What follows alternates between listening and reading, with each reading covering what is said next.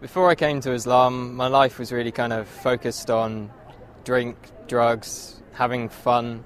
The whole kind of purpose of life was just to have fun, have a laugh. And it's just a way of kind of making your life bearable until you die.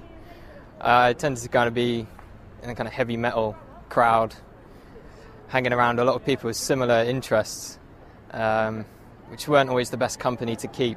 My first experience of seeing Muslims was the 9/11 attacks. I remember I was quite young at the time and I wasn't completely aware of what was going on. In fact, I ran to one of my friends after seeing the news report and I told him that the tourists had declared war on America because I'd never heard of terrorists before. As the war was unfolding and I was seeing more and more about the war in Afghanistan, I started understanding that these people were Muslims and that the Muslims were doing these horrible atrocities across the world. So from that kind of media bombardment, I started getting a strong hatred for Muslims. So much, in fact, I tried to join the army 3 times with the goal of wanting to go over there and kill as many of these people as I could, to do my bit for the country and to make it a bit safer for my family.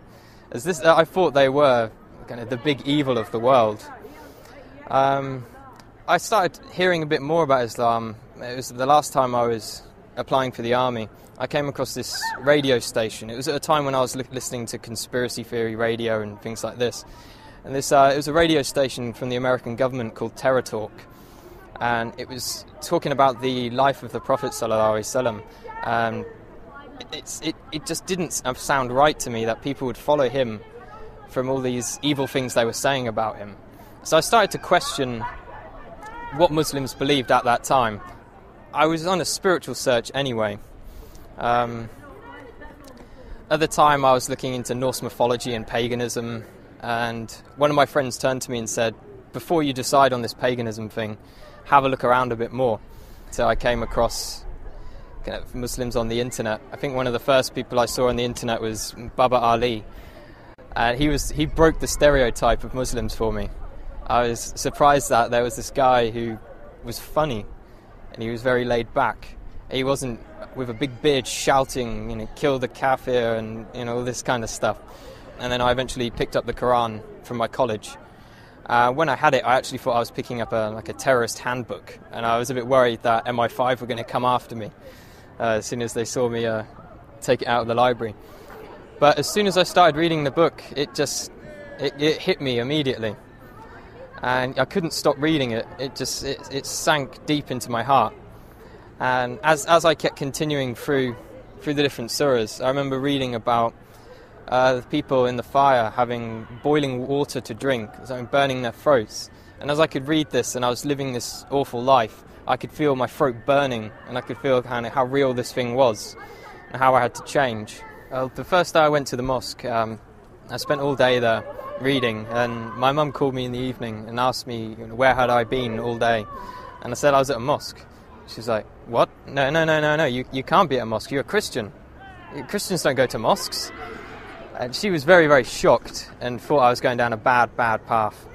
That was my mum's original reaction. After a while she started to accept it. She'd done a lot of crying.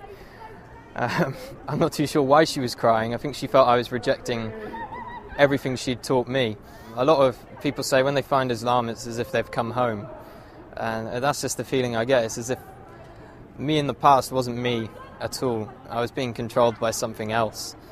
Only good things have happened since I've become Muslim. My life is sorted out and I've never had so much going on in my life at one time.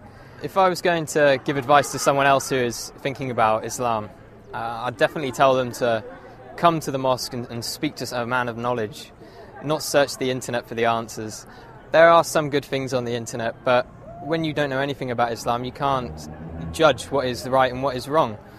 So it's much better to speak to someone, spend time with the Muslims. I spent many weeks in their company, and you get an understanding of who they are and what kind of quality of people they are.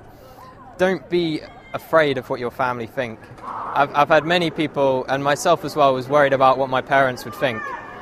And at the end of the day, it's Islam is for you, it's for you. You can just hope the best for your parents will come afterwards.